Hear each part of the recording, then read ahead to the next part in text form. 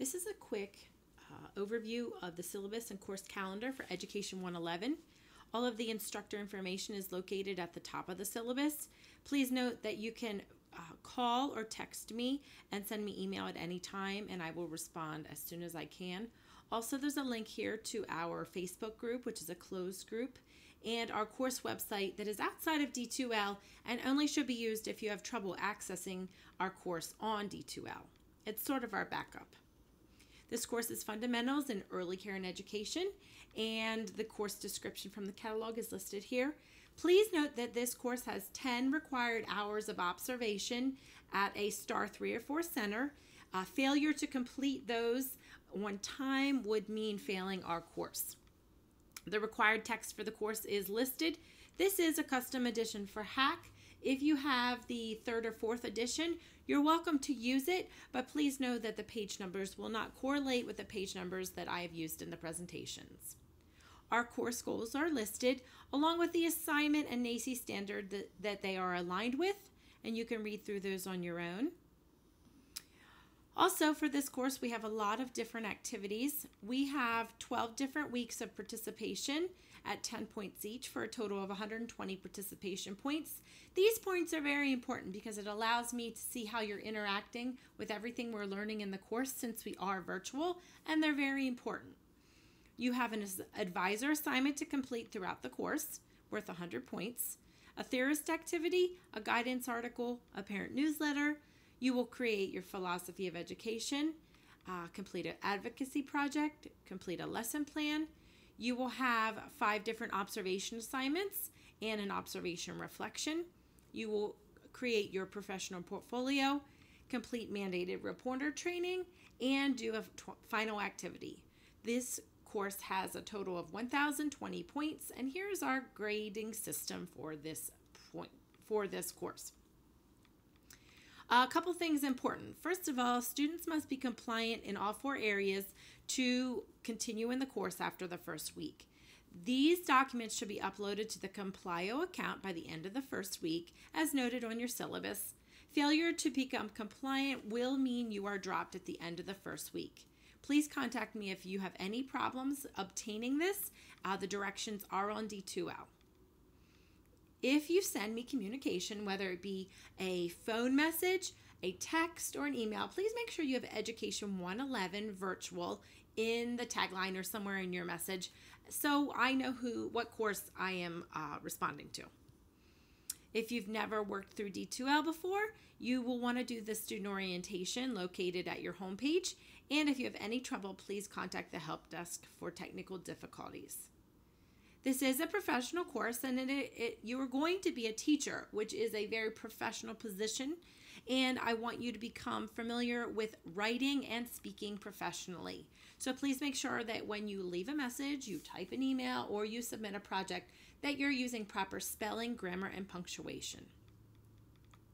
With this being a 7-week course, it's important that you're checking in twice a week.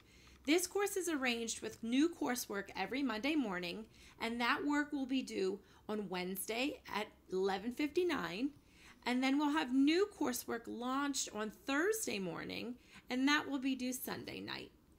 Please make sure that you're checking in twice a week and also checking in on our course Facebook page for updates. If you fail to turn in your work on time, I will accept work. I will accept late work 10% off for the first week, 20% off for the second week, and after that it won't be accepted unless we've already had a prior arrangement. So the bottom line is, if you're going to have trouble turning your work in on time, something comes up, please notify me before the due date and we can work out a plan.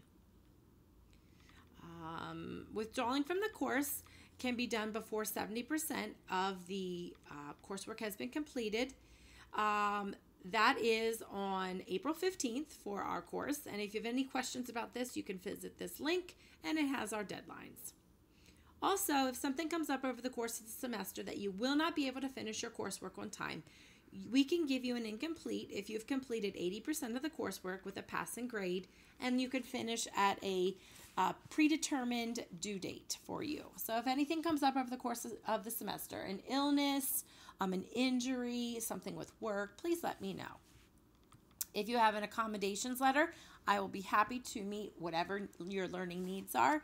Please submit me your accommodation letter right away, and I will work with you to create a plan to best meet your learning needs. Within our course, we have an academic honesty policy. This is the same as all of HAC. If you plagiarize an assignment, you will fail it, and if you plagiarize twice, you'll fail the course. The same is true with cheating. Also, for your field placement hours, you must log them into your teacher signature sheet in pen, and they must be signed. Misrepresentation of your hours will mean you fail this course. So please make sure you are honest about the time you're spending in the field. The course schedule is as follows. We're starting this week with Part A. Part A, again, is going to run Monday, Tuesday, Wednesday, and then your assignment listed on the far right side is due Wednesday at midnight. And then on Thursday, we launch Part 2 of our week, or Part B, and that will be due Sunday night. So that's how our courses run, Part A and Part B. Whatever our topic is listed in the big area. Anything you have for an assignment is listed on the far right. Also, please note that your presentation will have, the very last slide of your presentation will have everything you need as a little checklist for the week. So please make sure that you're checking that last slide to know that you've turned everything in. Anytime that I introduce a new project, it will be listed here with a little sticky note, and that just kind of gives you a heads up it's coming. Anytime anything is due, it is listed in green underneath your week with a due date. So we have our compliance due at the end of the week, as noted twice already. And just moving through, we introduce lots of projects and lots of things are due. So please make sure that you check out this course calendar. This course calendar is also listed on D2L in the calendar section, and it will match it.